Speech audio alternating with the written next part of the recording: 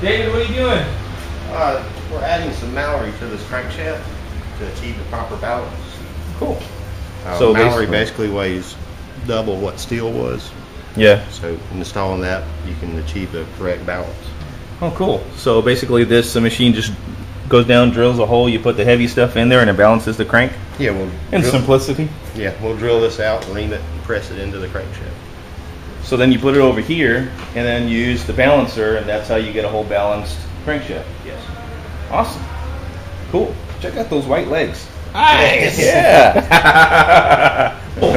So Dave, so we just got done with doing the cutting for Mallory there. Tell me what you did right here. Okay, once we reinstall or put a piece of Mallory inside the crankshaft, we reattach the bob weights and spin it back up and see if we're accurate out. Okay. So basically, you better watch out there.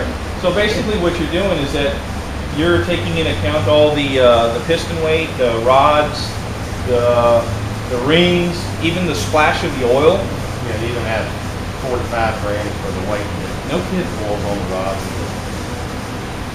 So once it spins like this, you find out where you need to put either take out a little bit more weight, and then once it stops spinning, bring it over here. And yeah, the drill press actually moves down to the crankshaft where you need to drill it, and it'll tell you the depth. So it positions the crank exactly where it needs to be? Yeah, these numbers here represent the position of your crankshaft, where it needs, if it needs more weight out or you need to add more weight to it. But you can see this one is dead zero. So that's perfectly balanced? To 1/10 of a gram. Until it hit my finger? Until it hits your finger and you screw it all up. Awesome. Sweet.